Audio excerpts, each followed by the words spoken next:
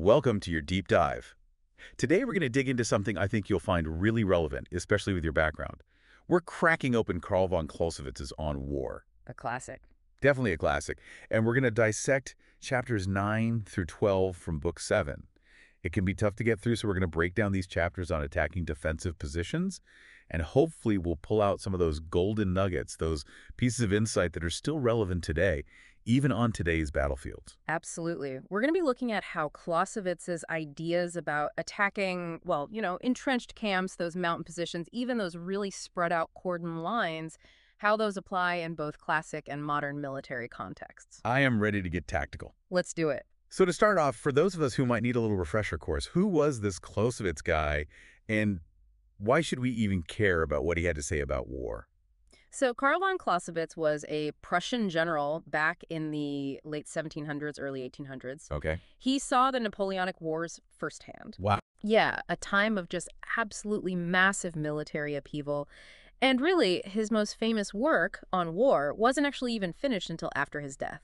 Well, But it's considered essential reading even now for military strategists. so he wasn't just some guy theorizing from some comfy armchair. He was there. Oh, he was in the trenches, yeah, so to speak. That firsthand experience is why his insights about defense and offense are still studied today in military schools around the world. Interesting. Yeah, Clausewitz really wanted people to understand that war is this constantly changing thing. He knew, of course, that strategy and tactics were super important, but he also highlighted how things like politics and even psychology play a huge role in how wars are fought, and who wins. Right, so it's almost like he was saying, even back then, that warfare is more than just, like you said, troops and trenches. That's a great way to put it. So he's writing in the 19th century talking about these, like, fortifications and, armies marching across open fields. I'm trying to wrap my head around how that translates to how we fight wars now.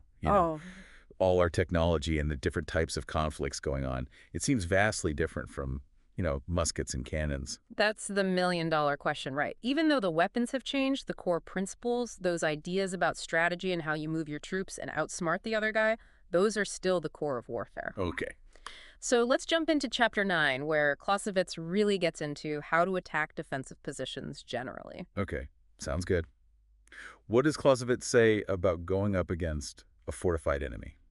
Well, he starts off by saying something that seems kind of obvious, but is often forgotten in the heat of the moment. Not all defensive positions are created equal. Yeah, okay. Some are almost impossible to break, and you need a totally different strategy, while others you can kind of go around or neutralize without having to go head-to-head, in a big confrontation. So it's like picking your battles, right? Don't waste time, resources, lives on a frontal assault if you can maneuver around the enemy or just outsmart them entirely. Right. And Clausewitz argues that attacking head-on when the enemy is really well dug in, it's incredibly risky. And that's even if you've got more troops, even if you've got more firepower. To really hammer this home, he uses the example of the lines of Torres Vedras during the Napoleonic Wars. Have you heard of those? Yeah, weren't those some pretty impressive fortifications? They were. So we're talking about a series of defensive positions built by the British and Portuguese, and they built them specifically to protect Lisbon from the French. Makes sense. And these lines were so well designed, so well defended, that the French, they just couldn't break through. Wow. It really just highlights the importance of picking the right defensive strategy for the situation, right? And it's a huge lesson in how effective a well-planned, well-executed defense can be, even if you're going up against a bigger, stronger enemy. That's pretty amazing. And I guess it kind of leads us to thinking about how, with all the advancements we've made, militaries have had to adapt their strategies for attacking those really fortified positions today. For sure. I mean, it really makes you think about how technology has changed everything. We have long-range missiles now, drones, even cyber warfare, all these things that can strike from a distance. It's pretty mind-boggling when you think about it. Yeah. How do you even start to figure out a plan of attack against a modern-day fortress? Well, and that's where things get really, really interesting, right? Technology has definitely changed the whole idea of a battlefield. Think about air power alone. Right? We can hit targets that are way behind enemy lines, or cyber attacks.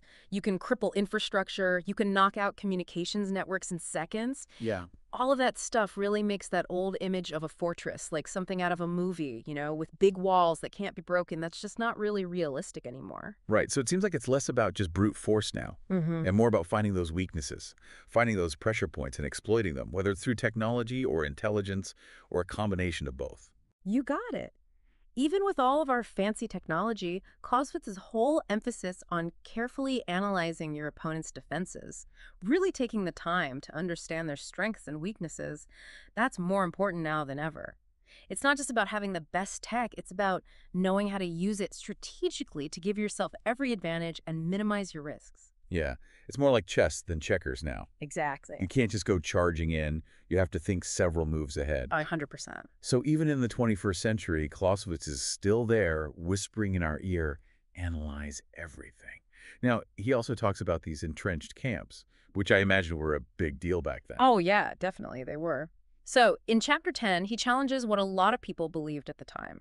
Back then, the thinking was that entrenched camps were kind of ineffective, but he argues that a well-fortified camp, especially when it's well-defended, can completely change the game in war. So it's not just about digging a ditch and hoping for the best. No, not at all. Clausewitz, he uses the example of Frederick the Great and how he hesitated to attack the entrenched camp at Pirna during the 7 Years' War.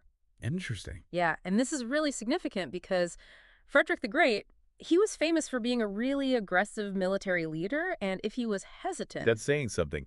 If Frederick the Great, who was like a total rock star when it came to military strategy, if he was hesitant, those entrenchments must have been seriously intimidating. Exactly. The camp at Pirna, it basically acted as this huge deterrent, and it forced Frederick to completely rethink that direct attack. And this gets at a key idea for Clausewitz. Understanding the psychology of your enemy, right? A strong defense doesn't just protect your soldiers and your stuff, it also makes the enemy doubt themselves. They get scared. That can delay them, and that delay can buy you really valuable time. Right. Like they say, sometimes the best offense is a good defense. Exactly. So when you compare fortifications today to those in Clausewitz's time, what's changed? I mean, we've gone from trenches to underground bunkers. It's a totally different ballgame.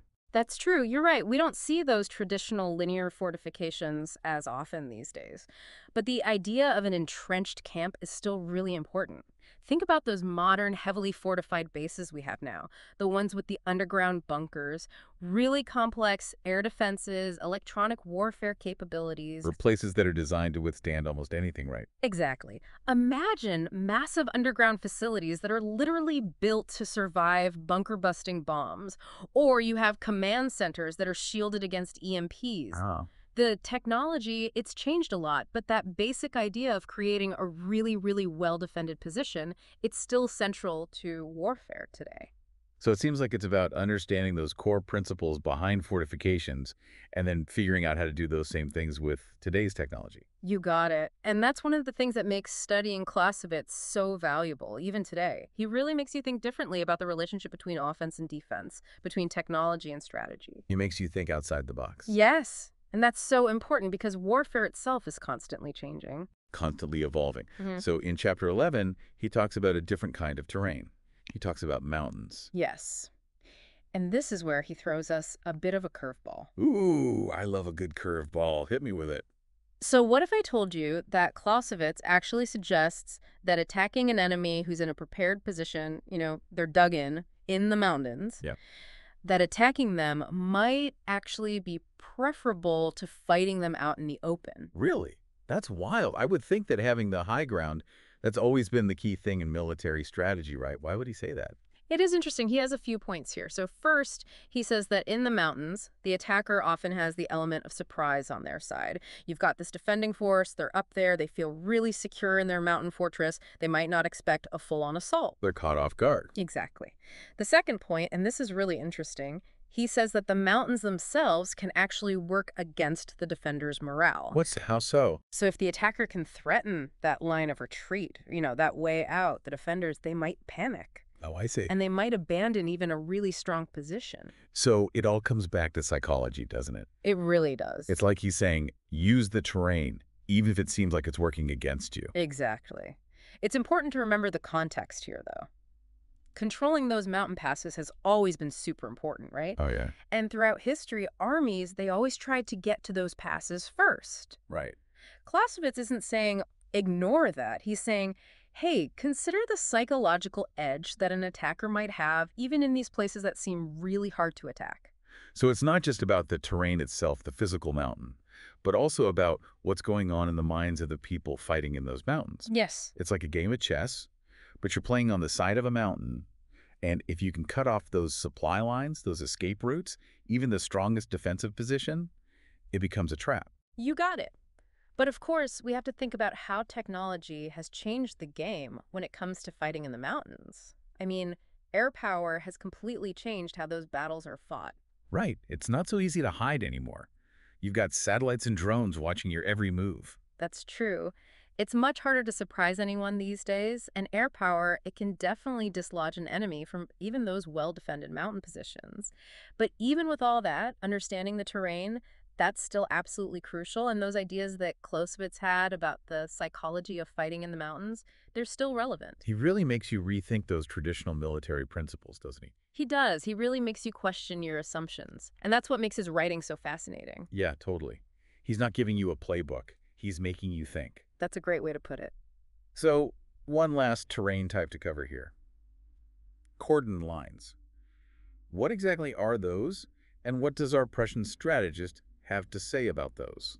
So in Chapter 12, Clausewitz describes Cordon lines as these really long defensive lines that are actually pretty vulnerable. Hey. Imagine a thin line of troops stretched out over a really, really big area. So it's more about having a presence in those areas, not necessarily creating an unbreakable wall. Precisely. Okay. He argues that, and this makes sense, that while they're not that hard to break through, attacking them might not actually be worth the effort, especially if it doesn't lead to a decisive victory. Right. Don't get distracted by small victories if they don't actually get you closer to your objective. Exactly. And to illustrate this, he uses the example of the lines of Denain in 1712. Okay. What happened there? Tell me about Denain. So the French, under the command of Villars, they break through the Allied lines at Denain.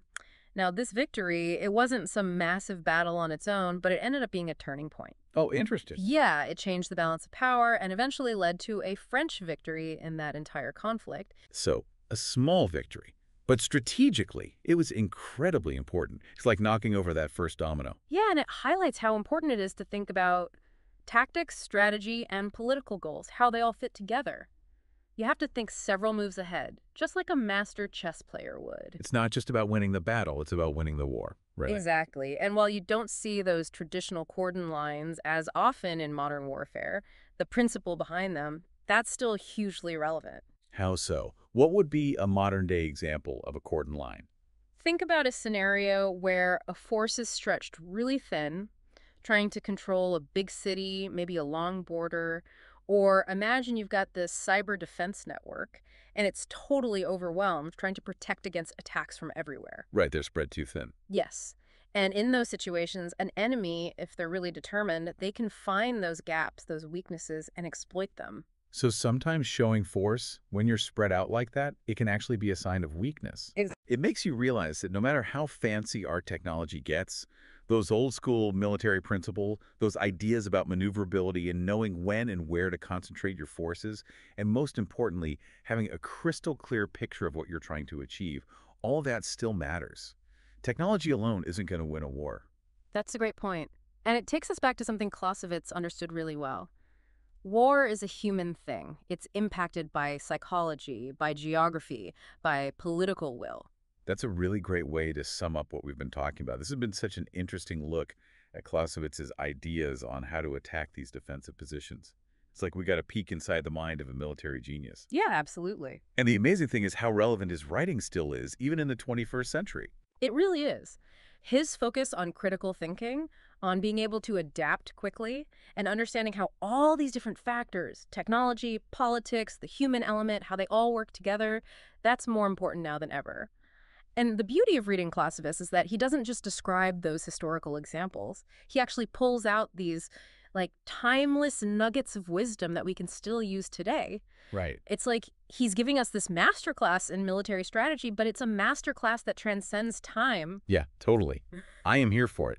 So how do we take those 19th century principles, right, and apply them now in the 21st century. We're talking drones instead of dragoons, cyber warfare, not cavalry charges. Right. It's a completely different game. It is, and that's actually where Clausewitz's thinking really shines, I think. He's not giving us this list of outdated tactics. He's giving us this framework that helps us understand what conflict really is at its core. Okay, like that. Like his work, it's more like a toolbox than a to-do list, you know? A toolbox, right. So it's all about adapting the tools to the job, right? Exactly. How would we use that framework when we're thinking about those modern, heavily fortified bases? They're a lot different from the entrenched camps that Clausewitz would seem. Right? Yeah, on the surface, for sure.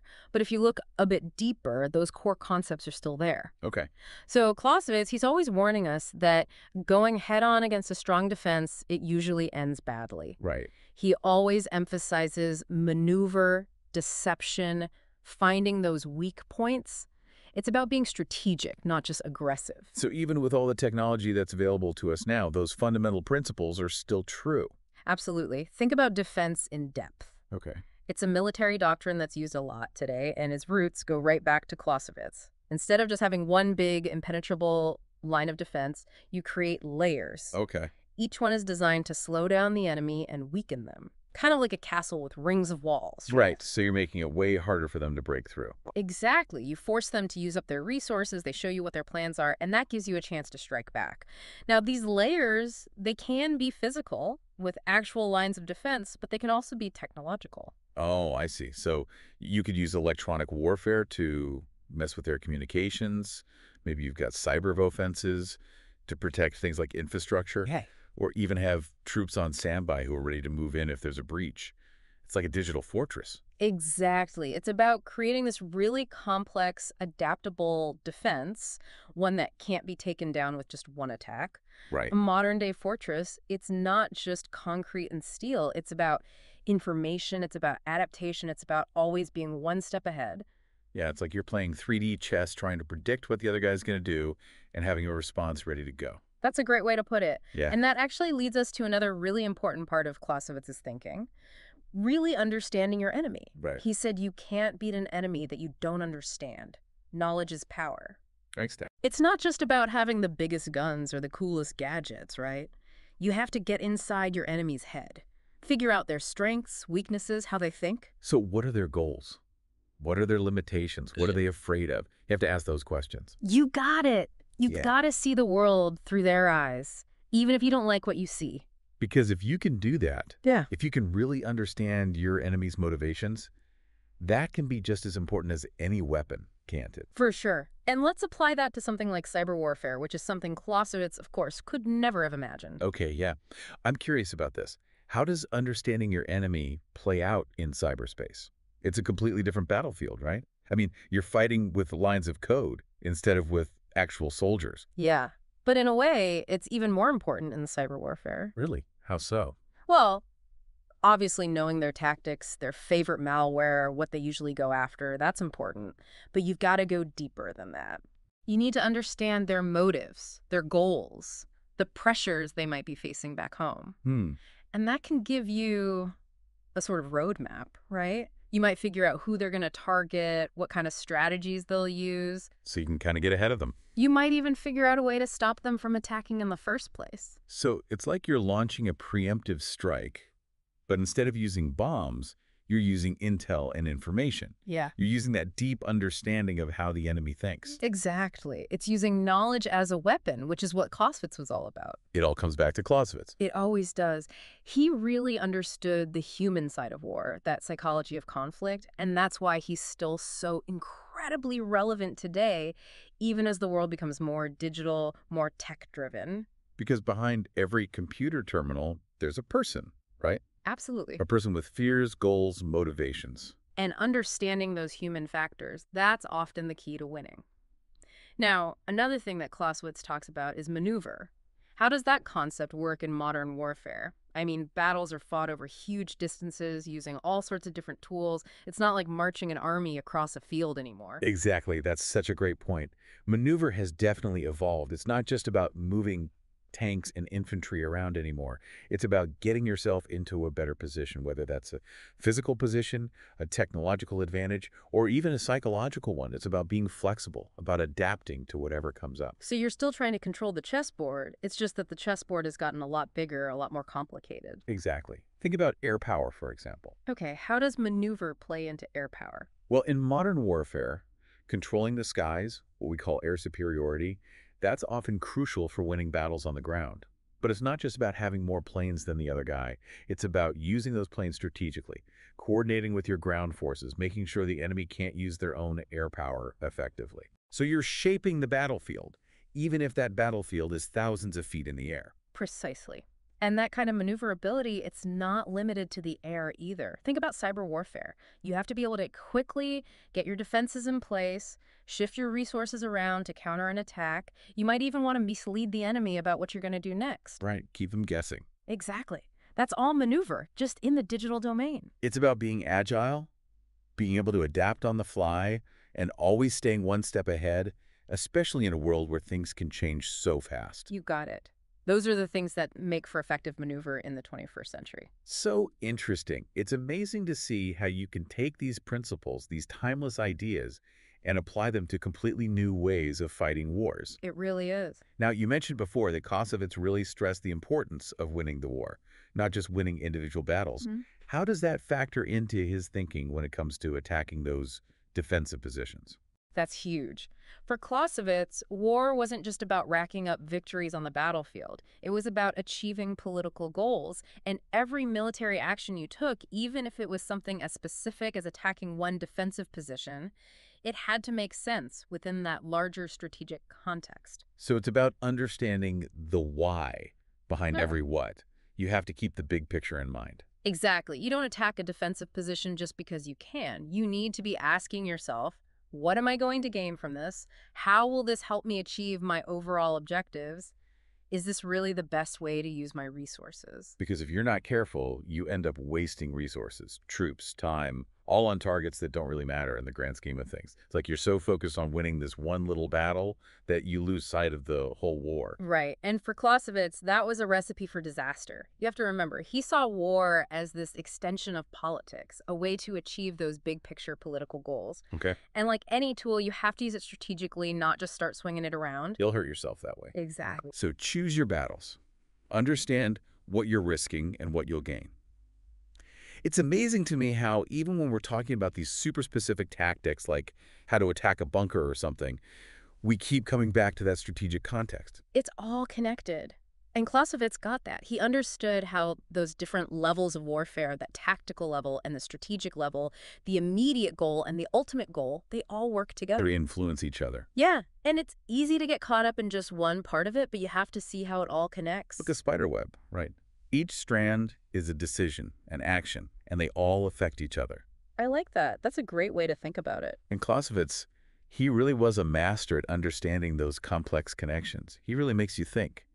You know, it's not just about memorizing battle plans, is it? It's about learning how to think critically, how to adjust your plans when things change, which happens all the time in war. All the time. And that's why his work is still so incredibly relevant for anyone in the military, even today. He doesn't give you the answers. No, he doesn't, but he does give you the tools to figure out the right questions to ask. Which is even more valuable, right? Absolutely. I mean, the world is changing so fast, the nature of war is changing. You need those critical thinking skills more than ever. Well, this has been an amazing conversation. We've covered so much ground here, from talking about fortifications and how technology has changed, to that whole idea of the psychology of war and what conflict really even is. It's pretty deep stuff. Yeah, it's a lot to think about. We've really gone deep on Clausewitz's ideas about how to attack those defensive positions. And even though he was writing almost 200 years ago, it's amazing how much his writing still applies today. Totally.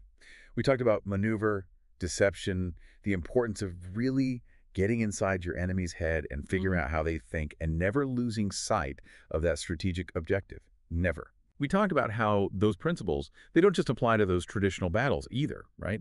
Cyber warfare, these new kinds of conflicts we're seeing, all of those classic principles still matter. It really shows you that Clausewitz's work isn't just something you'd read in a history class. It's still shaping how we think about strategy, about conflicts, about how to achieve victory on the battlefield. It's almost like he left this roadmap for us, something we can use to navigate all the complexities of war, even as the world around us changes. That's a great way to put it. He gave us this way of understanding not just how to fight a war, but why we fight. The why, that's huge. It is huge, and I think that's really why his work has stood the test of time. Absolutely. It's not just about tactics. So as we wrap up our deep dive here, we want to leave you with one last thing to think about, especially given all your experience in the military. If Clausewitz were alive today, if he could see how wars are fought now, all the technology and everything, what do you think he would say is the toughest challenge, the most difficult defensive position to overcome? What would make him stop and say, now that is a fortress? What do you think? Would it be some kind of like super high-tech underground bunker that's built to withstand anything? Or maybe a network, some kind of digital fortress that's so vast and complex, so embedded in everything we do, that it's almost impossible to attack using those old ways of thinking? It's a great question. It really is. And it's something we'll leave you to ponder. But I think Clausewitz would remind us, just like he did in his writing, that even as things change, those core principles, the importance of strategy, the psychology of conflict, those things endure. They're timeless. They are. So keep thinking strategically. And thanks for joining us on our deep dive into the brilliant mind of Carl von Clausewitz. See you next time.